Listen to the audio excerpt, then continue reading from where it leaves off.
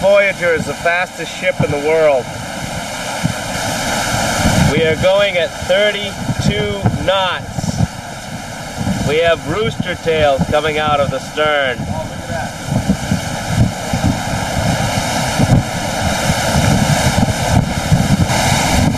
I stand corrected. It's 28 knots, 32 miles per hour. Still the fastest ship in the world. Look at the wake.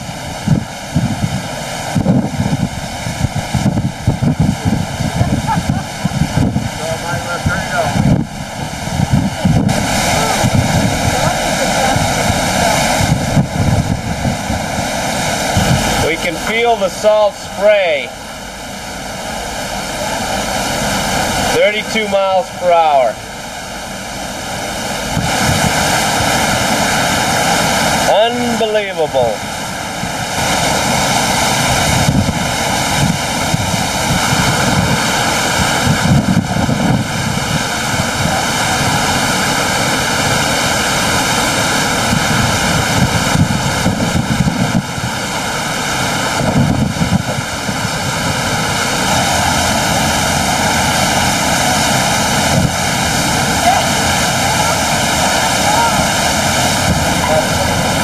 Look at that wake.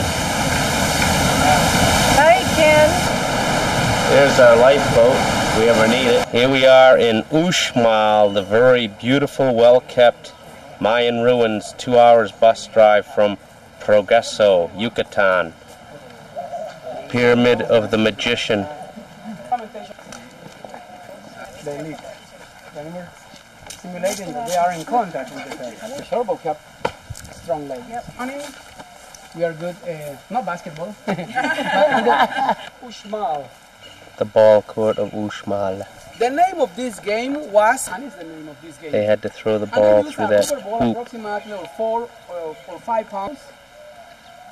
Hips. Knees, elbows, hips. No hands. No hands. Oh, no hands to hit the ball. Sure. The who person was the beheaded person. Some scholars believe, or some persons say that the beheaded person was the captain of the losing team. You know, it's easy to say, you lose, you die. Some scholars believe that maybe the beheaded person was the captain of the winning team. Why? Because, amigos, this game was played by the rulers and by priests. Because this game was observed for entertaining or for entertainment of the gods, not for entertainment of the peasants. That's why maybe the beheaded person, the winning person, he should be a skilled person, and he'll take with him the questions of the people with their gods. The scholars believe that maybe the beheaded person was the captain of the losing team, because you have to pay a price if you dare to play on this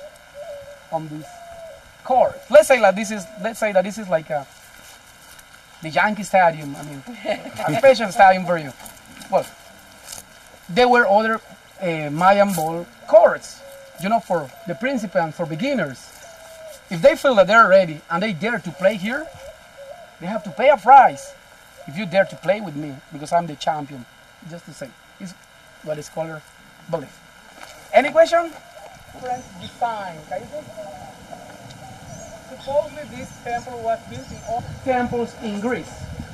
According to the alignment and according to the decoration, Temple of the Turtle. Almost perfect, this one. The small one.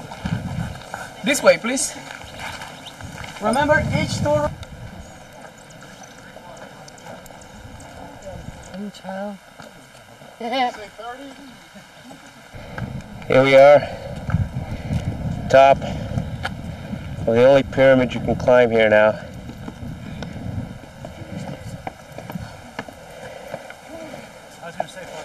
Here's something Martha couldn't see because she didn't come up the pyramid. This is how steep it is, this pyramid stairs. And that is it for Uxmal. Absolutely incredible journey into the Mayan world. As the sun sets on our ship, in Progreso, the beautiful port of Progreso, Mexico. We went to one of the finest ruins in the Mayan Empire, Uxmal. Had a great tour guide. Just absolutely incredible ruins, totally different than any Mayan ruins we've seen. We've been to 6 sites so far. Chichen Itza, Tulum, Uxmal, Coba, Copan. Just incredible. And Merida, we went through the town of Merida right by Progreso, which has a small airport, but it's a beautiful up-and-coming city with incredible architecture. And this is our ride home to Houston, the Olympic Voyager, pointed into the sunset. This completes our Maya-Ribian cruise tour with a look at the Great Pyramid of Chichen Itza. We have traveled a total of 2,186 nautical miles, starting in Houston, cruising the Gulf of Mexico, stopping first in Playa del Carmen, Mexico, then Puerto Cortez, Honduras, Belize City, Belize. Then we went to Progreso and Merida, Mexico, and then cruised back through the Gulf of Mexico into Houston, Texas. A wonderful 7-day Mayan adventure cruise.